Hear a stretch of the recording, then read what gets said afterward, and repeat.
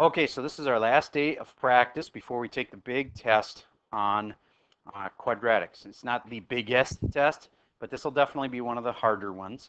And just because there's so many things to know, x-intercepts, y-intercepts, finding the vertex, making vertex form, factored form, general form. There's just so many different kinds. What I have here is factored form, okay? And if I were to get these answers right here, these are called the roots, but what are the other names? The zeros, what else? Solutions, what else? X-intercepts, okay. Zeros, x-intercepts, solutions, roots is another one. Okay, but what happens if this is just a 2x in the front? What is going on? Well, remember, it's supposed to equal 0 because it's supposed to be like y equals, and we know y is equal to 0 because we're finding the, what? Y equals 0 when we're finding the x-intercepts, okay? So I'm making this, and yes, there's zeros. They're also called x-intercepts. Now, a lot of kids go, okay, well, I know one of them. One of them's -5, but what's the other one? Well, just give this one its own parentheses, and then it's not that bad. You get that has to have an answer, and that has to have an answer. Solve them both. Tell me what the two answers are. Write them down on your iPad right now. And would you compare them with the person that is across from you? Rows 1 and 2 compare. Rows 3 and 4 compare. Rows 5 and 6 compare with the person across from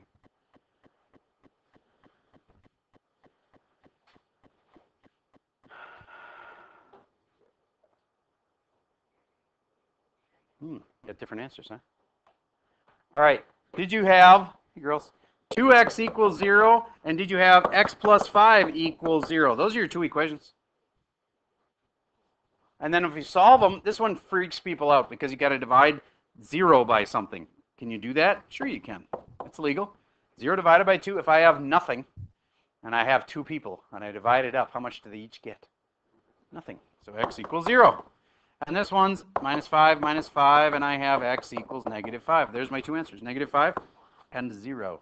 Sometimes people forget 0 is a place. It is a number, and it's a place. If you look on a graph, to get my two x-intercepts then are 0 and -5. So like here and here.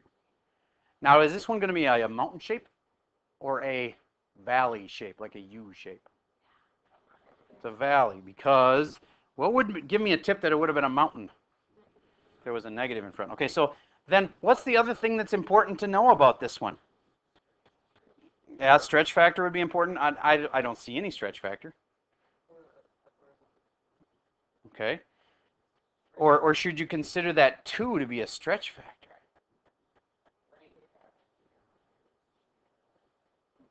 All right. I'm going to erase these parentheses that I put in because I think it's freaking some of you guys out. Whoa, that was not supposed to happen. Hold on. There, and that's what I was trying to hit. Okay. Is that 2 a stretch factor or not? Okay. And what are the other important spots that I could get besides this spot? We already have the roots, this spot and this spot. What's the other important spot? There's really only one more. Yes? Yes, the y-intercept is important. How about we just get that quick? The y-intercept is where what? X equals 0. If I put in a 0 right here and a 0 right here, I'll have 2 times 0, which makes 0 times 5. But what's 0 times 5? 0. So do you get that the x-intercept and the y-intercept are both 0? That's what it means if you go through the origin like that. The x-intercept 0, so is the y-intercept. Okay, then one more important spot. The vertex. Do you remember the dotted line thing where the vertex has to be on that dotted line? Okay, so how far apart are these? One's 0, this one's 0, and this one's at 5. They're 5 apart, so they should go how far each? 2.5. 2.5. Half of the 0 to here is -2.5, and then if I go this way, again, it's -2.5. So this spot must be right here at x equals -2.5. That's my line of symmetry. Then, this was a complicated one. If this is -2.5, I now stick that into my equation. Right here and there. So now I have 2 times 2.5, and then -2.5. 2 times negative 2.5 times negative 2.5 plus 5. That part makes positive 2.5. This part makes 2 times 2.5 is negative 5. So it's negative 5 times times positive 2.5. Negative 5 times this part right here is positive 2.5. And so that means 5 times 2 is 10. 10.25, negative 10.25. Does it make sense that my vertex would be negative on the x and negative on the y? Wouldn't it be negative 12.5? I think you're right. I better take a calculator quick. Somebody get me, actually I can do this. 2.5 times 5, and then I'll just make it negative at the end. 5 times 5, 25. 5 times 2 is 10, plus 2 more is 12. Thank you very much. Good catch, Mr. FD. It's negative 12.5. Sorry about that. So this point right here, it's a very tough one, but it's x is negative 2.5, and y is negative 12.5. Whew, that's the process that you'd go through. All right, here's another tricky one. Factor this. This will be easy. Factor that one. If that one isn't easy for you, we're in some trouble.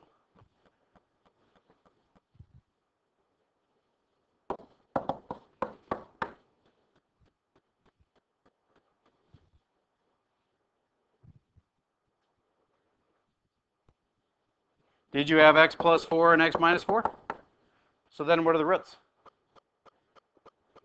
4 and negative 4. So those are the x-intercepts too, right? How about the zeros?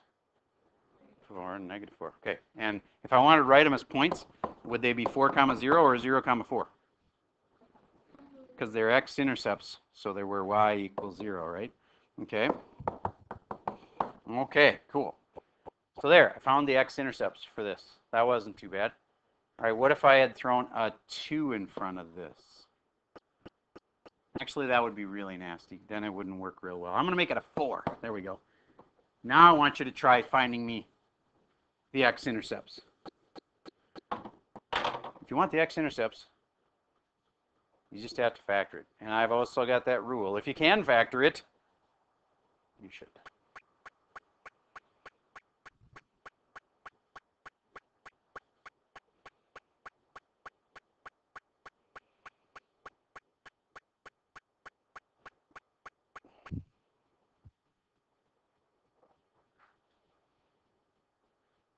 All right. Did you factor a 4 out first? I hope you did. How many of you caught that? Okay, awesome. Then factor it again. Mr. N-O, what do you factor it to now? Yep. So what are the roots? Here's a big thing people do. They think you're supposed to write all of this down equals 0, including that 4. You're not. You're supposed to just have that equals 0 and that equals 0, and you ignore the 4. Do you get what I'm saying? X plus 2 is 4. X minus 2 is 0. Is 0. Now I subtract 2x equals negative 2x equals positive 2. Okay. All right, I'm going to have you pick up from there. If that's the x-intercepts, what's the y-intercept? Fill in the sentence. The y-intercept is where x equals 0. So you just stick a 0 in. Do you get all of this part here cancels? So what's y got to be? So it'll y-intercept's negative 16. Yay. Okay, so how about the vertex on this weird looking one? Is it in vertex form? Actually, it is. Let me write it a little differently, and I'll show you that this is in vertex form. Y equals 4 times x plus 0 squared minus 16. Now, can you see what the vertex is? I can see it. To me, it's sticking out. The vertex of this parabola, the vertexes are found here and here. Remember how those two make the vertex? So the vertex of this guy is what comma what? Yep, that's its vertex. Its vertex happens to also be its what? Its y-intercept. Because its y-intercept was negative 16 also. Its y-intercept is where x is 0. I'll make a 0 right here, and this whole thing's going to cancel, turn into 0. And so the y-intercept is negative 16. So its y-intercept is its vertex. So it's way down here, and it must be like that, kind of. Okay, so that's another weird one. All right, I'm going to give you a couple more weird ones. They're on this piece of paper, and I want you to do all three of these for practice. Actually, I don't have enough of those, so I'm going to do this one instead.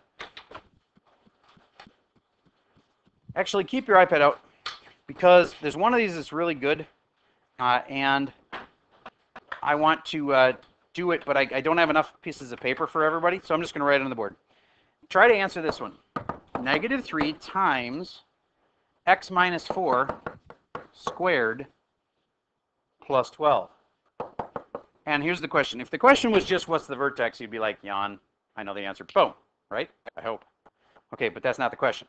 The question is find the x-intercepts, which are where y equals 0. And so I would recommend you first find general form, because remember how general form is good at telling you the y-intercept? It also is going to be good so that you can factor this thing. You might think it's factored. It's not factored. So to be able to factor it, you need to multiply it all out to get general form. Then you'll be able to find the x-intercepts. Because once you got this thing looking like this, it's easy to get them. This part equals 0 and that part equals 0. But to get it that way, you got to get it in general form first. So find me the x-intercepts. I'll pause while you try that. I realized they had the recording paused, and I've been multiplying all this stuff out without the people at home, but I'm going to not reiterate all of that. I'm just saying, here's how you multiply it out, and we're down to the blue step at the end here, and we are doing our final factoring. Go ahead, Miss P. X minus 2 and x minus 6. Also awesome. And that means I've got my x-intercepts. They're these guys. And don't try to mix that 3 in with them. It's just as simple as it looks. It's positive 2 and positive 6. Did anybody get there on their own? 1, 2, 3, 4, 5, 6, 7, 8, 9, 10, 11, 12, 13, 14, 15 out of about 25 maybe. So let's say 2/3 of the class-ish. All right. Any questions? That was a tough one, but it wasn't like it was impossible. All you're really doing is multiplying things out and then factoring things back out. Once you got it all multiplied out, you had to factor it back again. Okay, so that was a tough one, but here is another sheet that I'm going to hand you. This one's on paper. Okay, so keep your iPad on your desk, just shut it, but you're going to need it back out in a minute, so don't put it all the way away. Soon.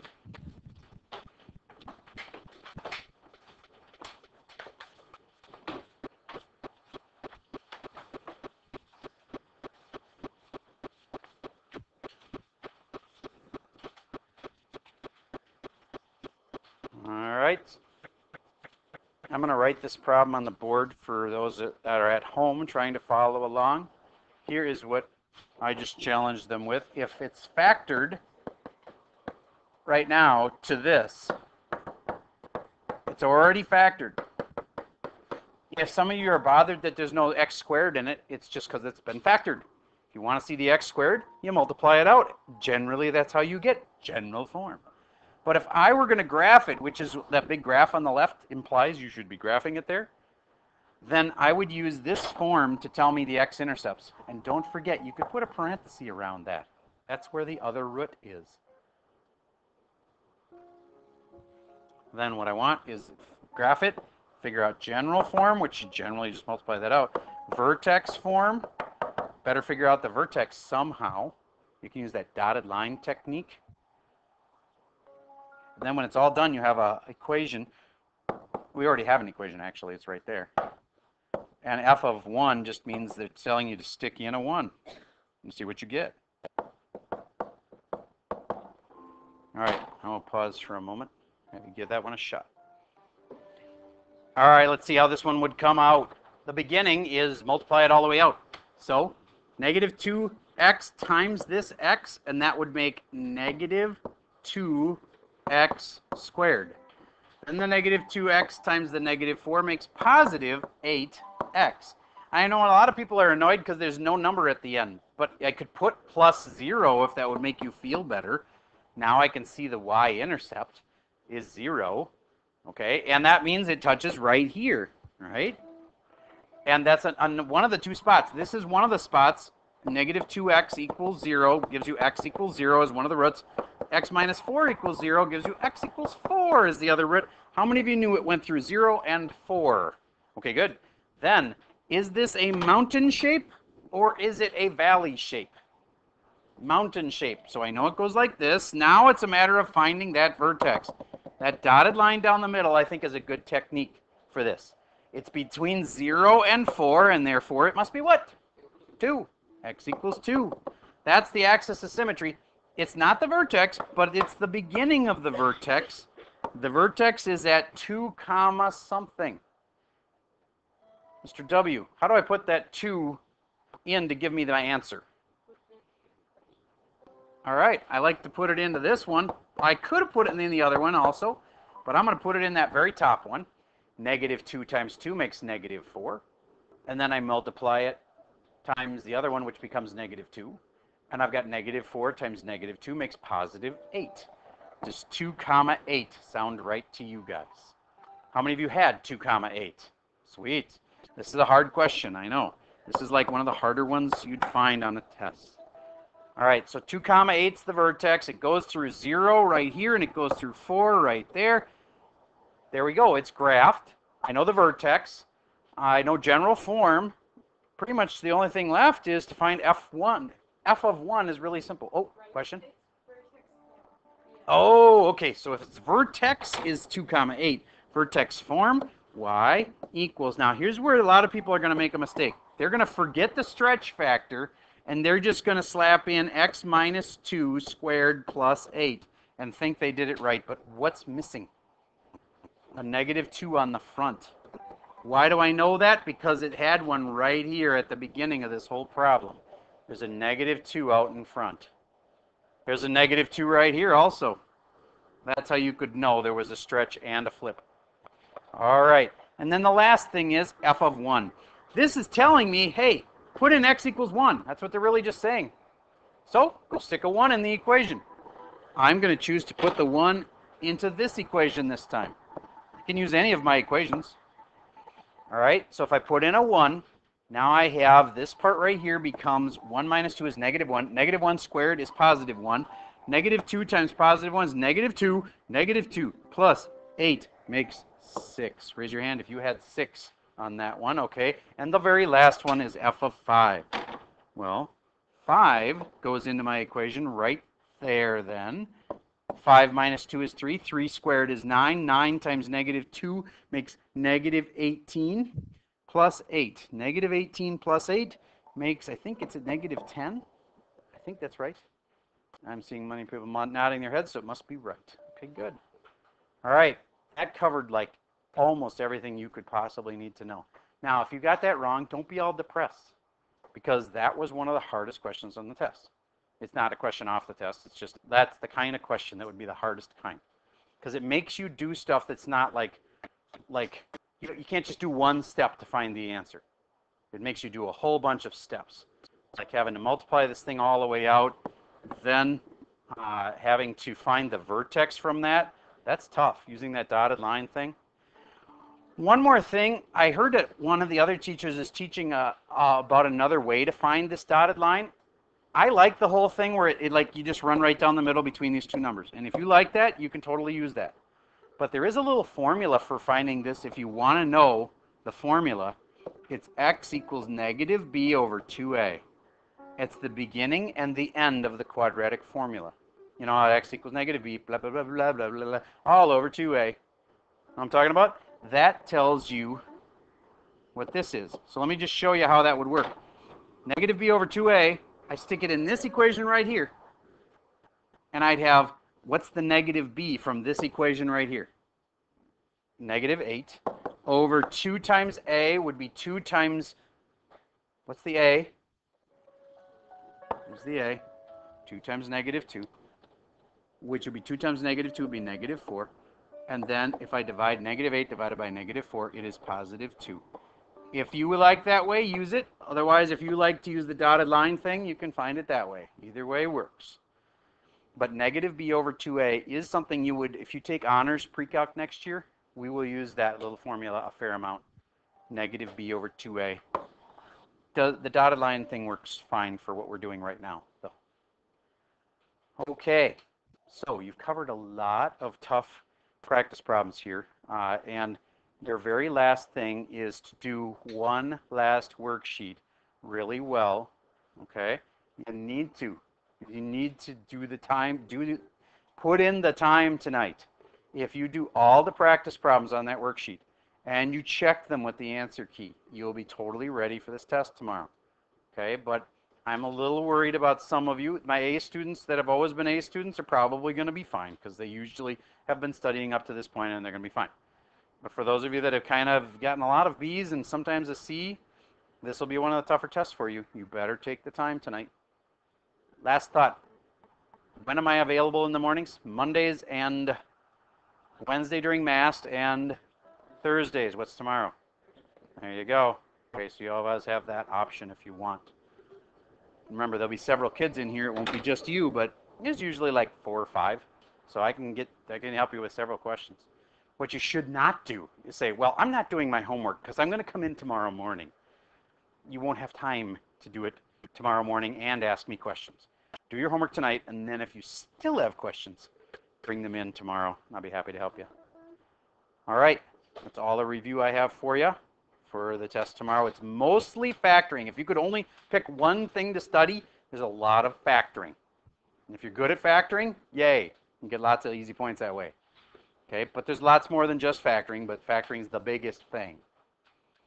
Okay.